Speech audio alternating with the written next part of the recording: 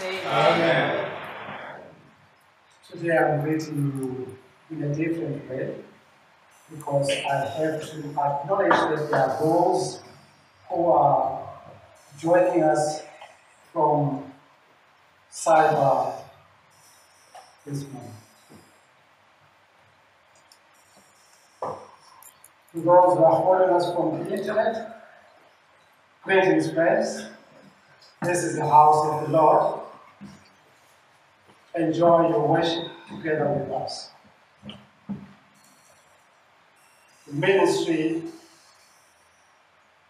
that has just begun, if you are not aware, is Revere God Ministries. And we are streaming from the YouTube.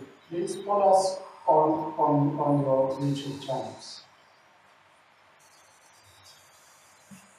Let us take our Bibles quickly and turn to the book of Matthew, chapter 28. There we read from verses 11 through verse 16.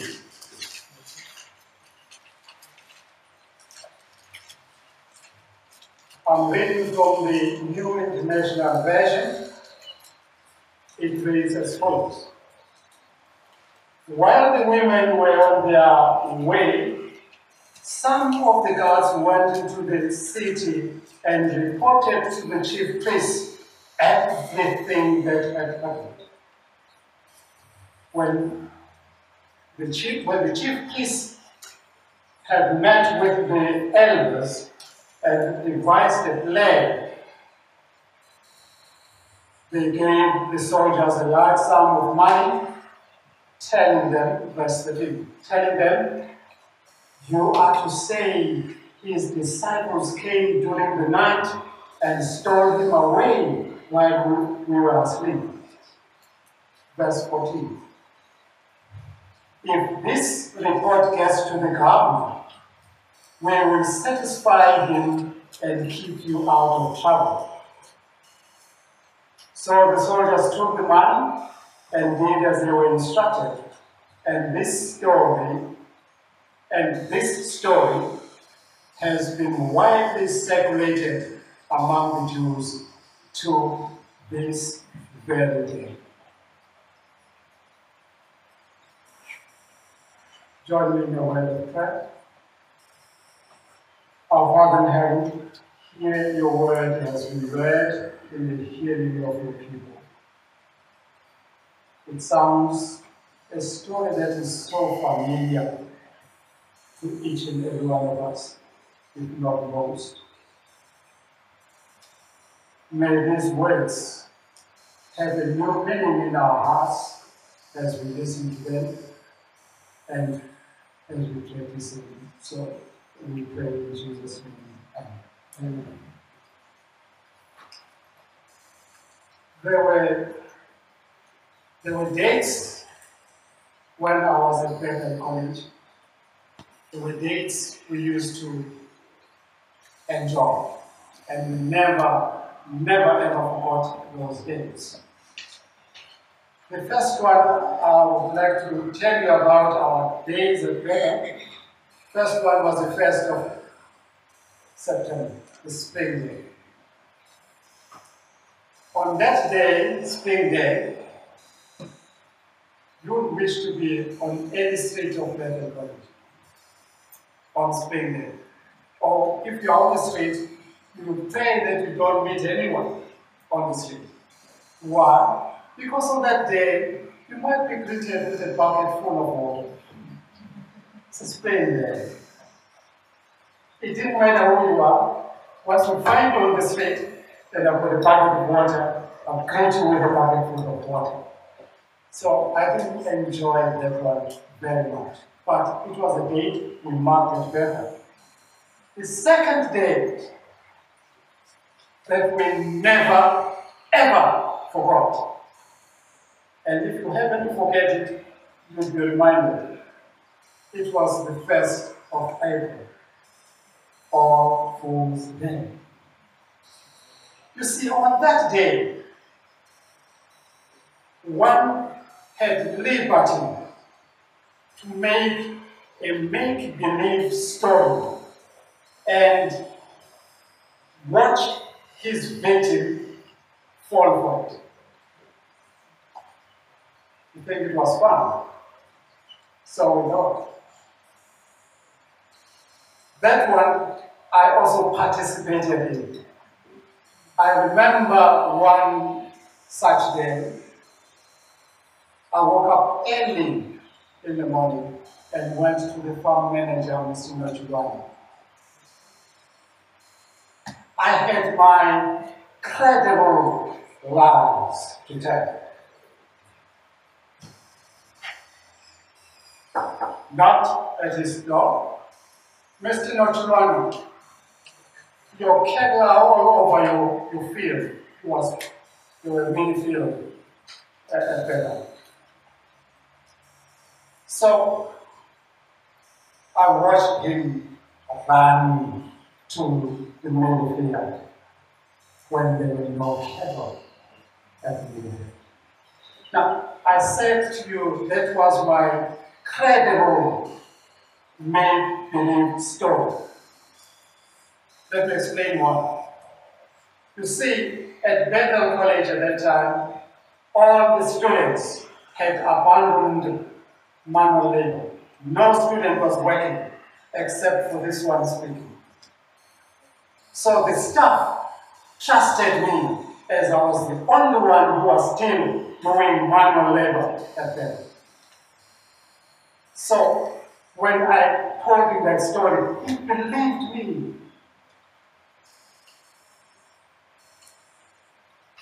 You can call it fun, but in reality, it wasn't fun. It wasn't fun at all. It is deceiving an individual or a group of individuals who have said this is a make-believe story. So to be deceived is to believe in a lie. You are deceived.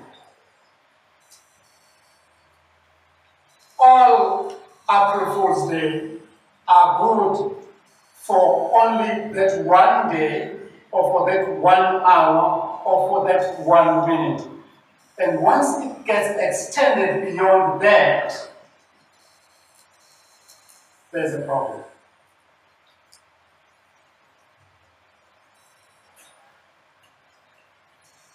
It is bad enough when the story has been extended for more than the time it is expected to. But I believe what is more serious about this make-believe story is one's trust that gets eroded for eternity at times.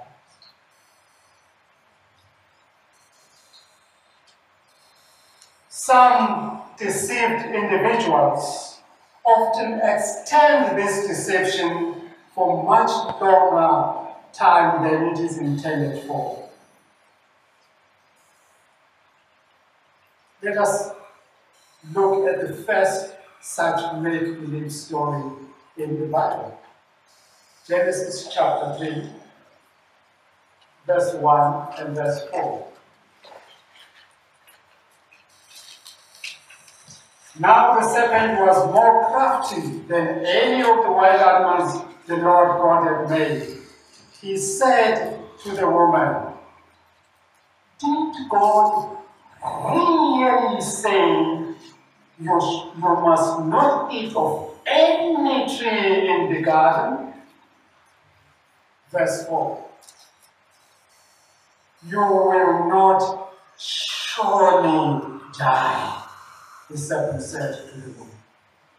That was a make-believe story. A lie. That was an April Fool's Day, if you please. I have seen this story being perpetuated even in 2020.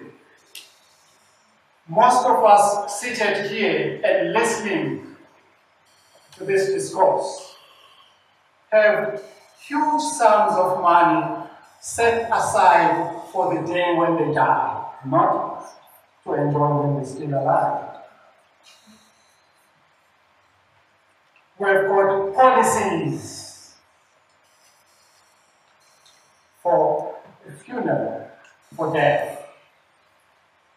I've seen and conducted some funerals, and I've seen people speak to a coffin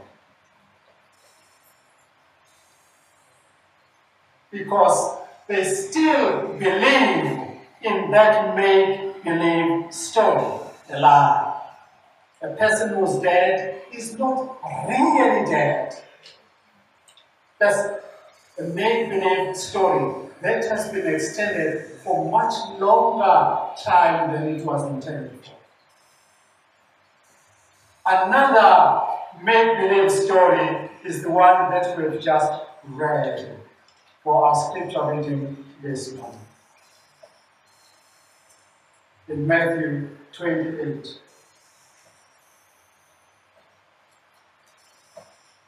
I would like to call your attention to verse 15 in particular.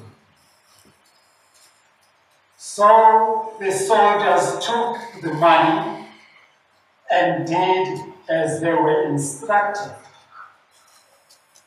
And this story has been widely circulated among the Jews to this very day. My Bible tells me that some people, let me begin with the Jews, they do not believe that Christ really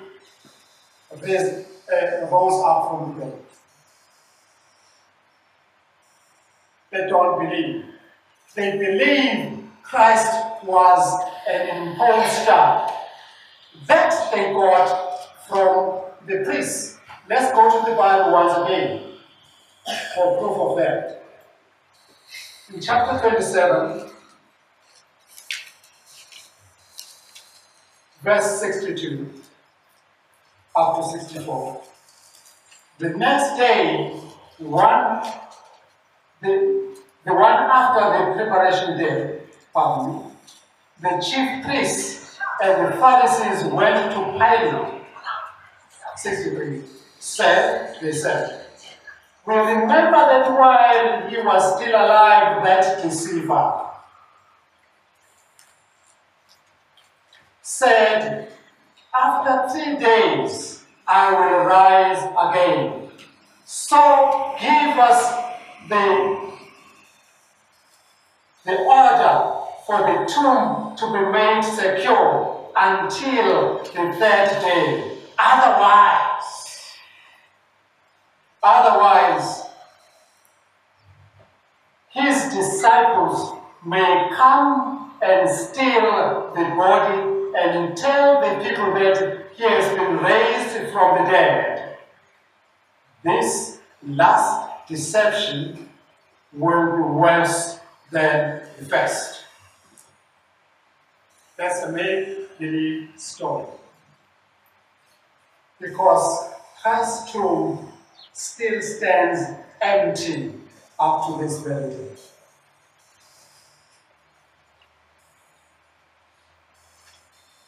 It's All Fool's Day.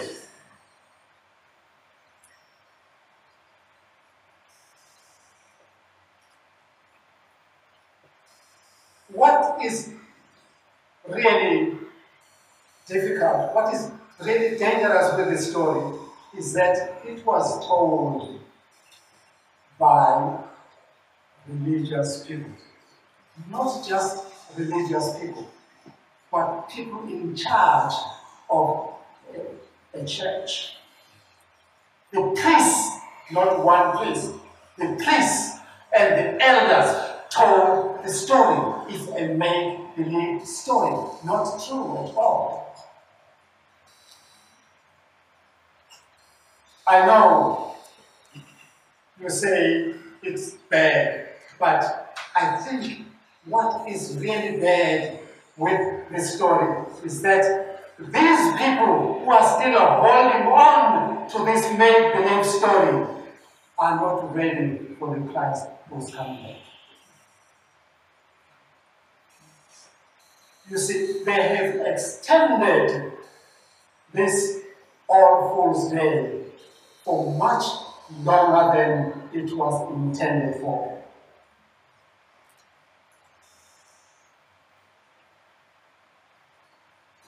I like the story as Ellen White puts it. In the book, The Desire of Ages, page 781, first and second paragraph, Ellen White puts the story this way, and I quote her. At the sight of the angels and the glorified Savior, the Roman guards had fainted and become as dead men. When the heavenly train was hidden from their view, they rose up to their feet, and as quickly as their trembling limbs could carry them, they made their way to the gate of the garden. Staggering like drunken men, they hurried on into the city, telling those whom they met on the road the wonderful news. They were making their way to Pilate, but their report had been carried to the Jewish authorities, and the chief priests and the rulers sent for them to be brought first into their presence. Then Ellen White says, mark these words, a strange appearance those soldiers presented. A strange appearance. Trembling with fear, their faces colorless or pale, they bore the testimony to the resurrection of Christ. The soldiers told all just as they had seen it. They had not had time to think or speak anything but the truth. Then she continues to say, with painful utterance, they said, it was the Son of God who was crucified. We have heard an angel proclaim him as the majesty of heaven, the King of glory.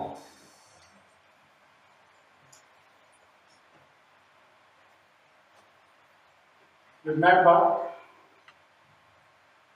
there was a high priest who tore up his garments instead of tearing up his clothes with his heart. He was present. His name was Caiaphas. Listen to the story of Caiaphas as being told by Ellen White. The faces of the priests were as those of the dead. Caiaphas tried to speak. His lips moved, but they uttered no sound. The soldiers were about to leave the council room when a voice stayed them. Caiaphas had at last found his speech.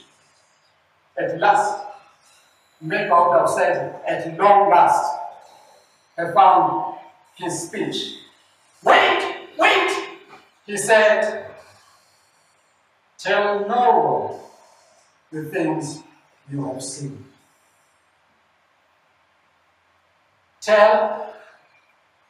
knowing the things you have seen.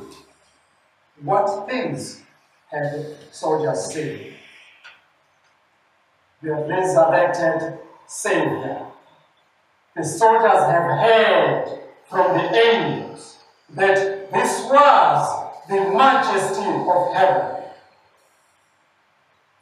the King of glory.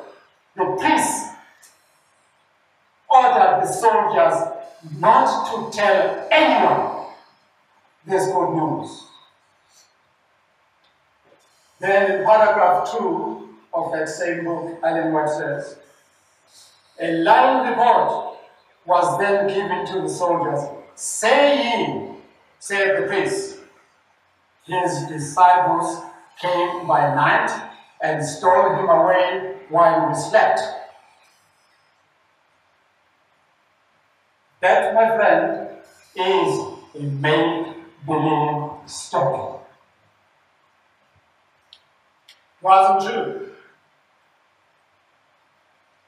Now, this is a strange conversation. How so strange is that soldiers, Roman soldiers, these were not Jewish soldiers, these were Roman soldiers, were telling the truth. And the priests and the elders of the church who know about God's law that you shall not tell a lie are telling a make-believe story. That's a strange conversation. The question I want to pose onto you this morning is, who were they trying to fool? These priests, who were they trying to fool? You see, a plank is designed to pull some wool in front of somebody's eyes. That's a plank. That's a make-believe story.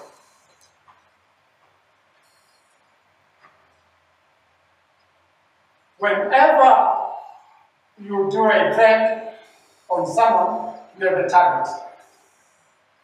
So on this prank, on this All Fool's Day, on this lie, who was the target? Number one, the soldiers. Number two, the believers. Number three, the non-believers as well.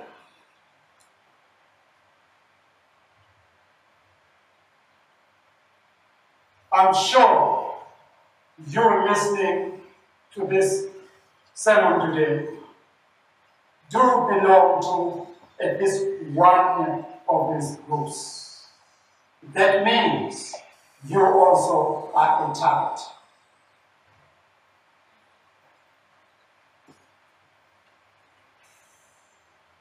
Now, let us quickly analyze this story, this prank, this make-believe story.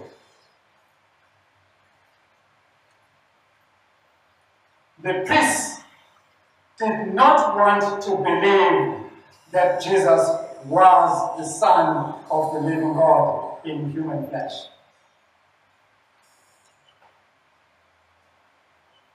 The priests and the elders did not want people to believe that Jesus was the Son of God in human flesh. Hence, they told people that he was an impostor. He was a deceiver. He was a liar when they were lying.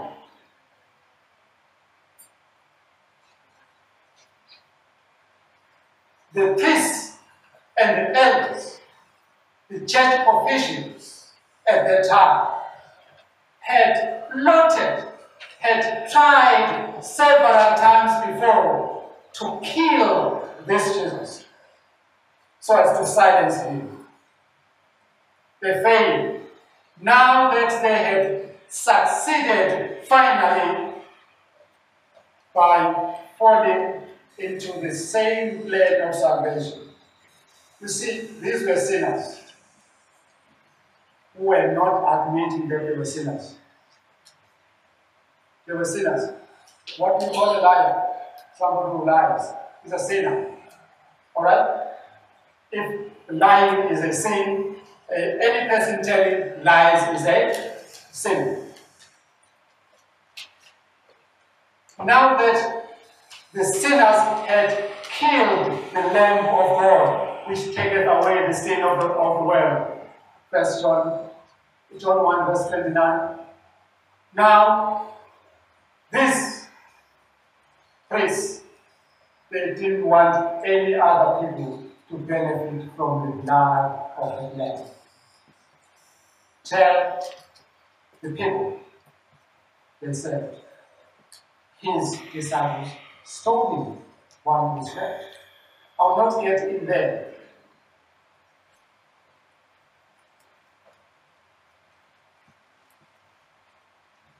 They did not want to believe that he was the Lamb of God who takes away the sin of the world, yet they killed the Lamb of God. They did not want anyone to believe in Jesus, so they had to paint and frame him an impostor. Now that they had heard from the soldiers that he was indeed the King of Kings and the Lord of Lords, the King of Glory, they still did not want anyone to get to him.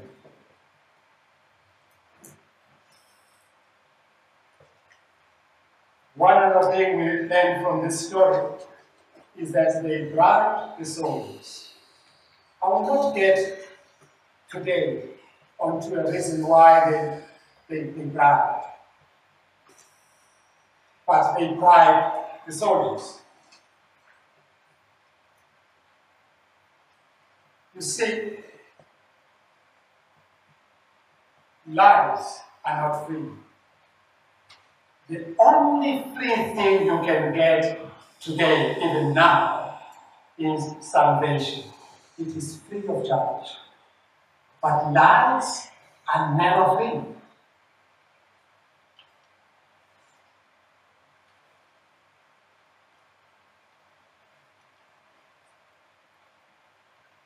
We are told that they went to Pilate to say, give us security for the tomb to make sure that his body does not get disappeared without trace. All right. They got, the Bible says, the army. The Roman army, according to my small research I've done, was divided into sections. One, there was a legion. That was a group of about 5,000 men, soldiers. But let us start it from the least to the bottom, to the highest. There was a contubernum, that was soldiers of about 8 men. Contubernum. And then after the contubernum, there was a centurion. A centurion that was made up of 10 of these contubernums. Remember there were 8 contubernum? So centurion, that was a group of 80 soldiers. A centurion was led by a centurion in charge. And then above the centurion was a cohort. A cohort was made up of 6 centurions. So 6 times 80, that will give you men. And then 10 of the cohorts would give you a legend. You'd say that is 4,800. Yes. But this one had even administrators and other people, so they made the number 5,000. So I do not believe that Pilate gave them a legend, 5,000, because had he done so, I believe they would have too much power to come and even challenge the Roman king. So centurion, a legend is out. A cohort that is 408 men, considering the space of time they had to go and guard the tomb. Remember, it's the Sabbath now. Church officials are not at church on the Sabbath. They are talking the story of guarding the tomb. They don't call that breaking the Sabbath. And if it is not breaking the Sabbath, I don't know what it is. But considering the time, I still believe they did not get 480 men to organize in a short space of time.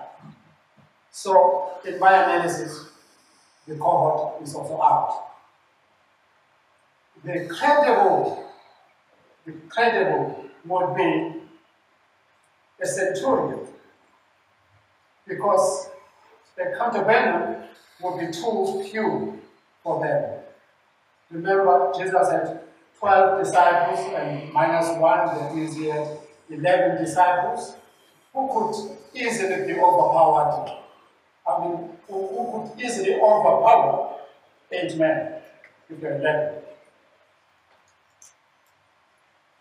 So, I'm sticking with a centurion. Considering the amount that was paid to Judas Iscariot, 30 pieces of silver, which was a slave money. These were not slaves, these were soldiers. And these soldiers could tell the story that the priests do not want it to be told. So they couldn't be given a slave money. They had to be given real money. So I'll suggest, for our sake, let's say 2 times the 30 pieces, so 60 pieces of silver given to each of the soldiers, 80 of them. Huge sums of money. Just to keep quiet, Salah. But, ladies and gentlemen, this is not about money paid on the bribes. Lest you think I'm trying to invite the commission of Judge Hall. I'm not there. So it's not about how much money was paid. It's about the bribes. It's about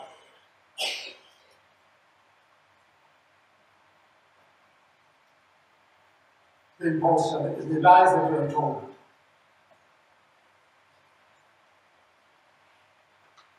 The truth of the matter is this one. This was lies told by church officials. That's the truth of the story. Now, let's look at it this way. This is on Food Day. It's a prank intended to keep the truth away from you. The sad story is that Christians today still believe his friend. I saw on the television news the other day, or was it? It was a WhatsApp. A man walking nude on the street with his either wife or girlfriend, also on their birthday suits. He called himself Jesus. I said, oh, that's a make-believe story. Because I know my Jesus didn't go around the streets on his birthday suit. And people are falling for that. If he's a Jesus, when did he come that I did not see him? The Bible still says, all eyes will see. You didn't see that story, that means that's a make-believe story. As you walk around the street, you see on the bumper stickers of the cars, people calling themselves Way as well. How many ways are there? That's a make-believe story. That means all of these people I'm counting are not ready for the Christ to come back the second time. And if they are not ready, despite the coronavirus, as a sign that Christ is coming back, besides the locusts up in Kenya, besides the marine animals having died in numbers mysteriously as a sign, still people don't believe he is coming back again. Because of the make-believe story and all false day that was meant to pull wool on somebody's eyes. Friends, the real danger is you take what the church leaders say as truth. That's the danger.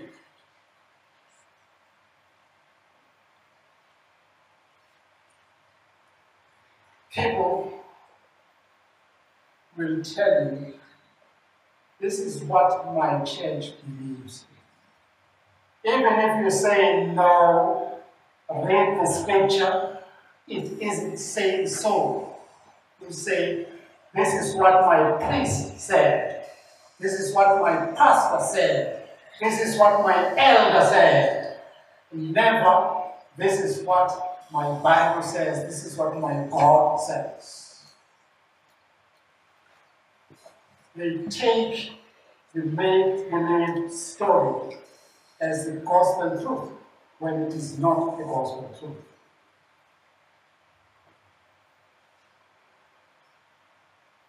The danger, friends, with a religious prank is it is designed to deceive you. It is designed to make you believe that the people you are hearing it from are going to heaven with you, when in actual fact, they aren't going to know heaven.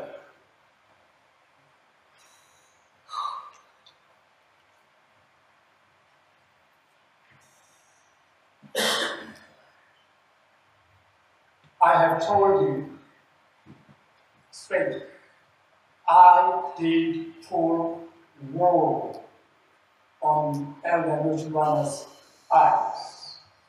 Told a prank, told lie.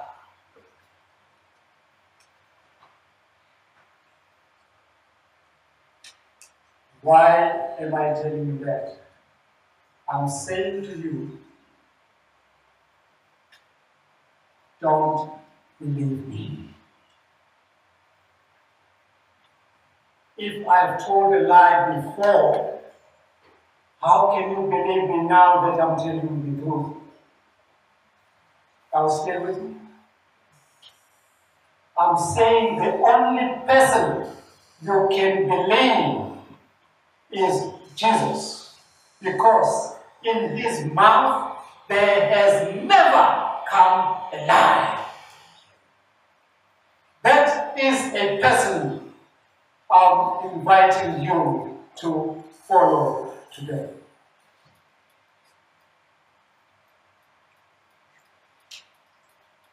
I'm saying to you, these days, I'm singing a song.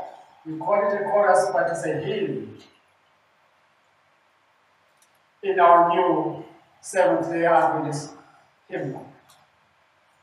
It says, I have decided to follow Jesus. I have decided to follow Jesus. I have decided to follow Jesus. Not turning back, not turning back. Will you decide now to follow Jesus? Will you decide now to follow Jesus? Will you decide now to follow Jesus? No turning back, no turning back. If you sing this song with me, meaning it, you will receive. You will not take any person's words for it, but the words of Christ, because them only are true and true. Let us pray. Our loving Father in heaven,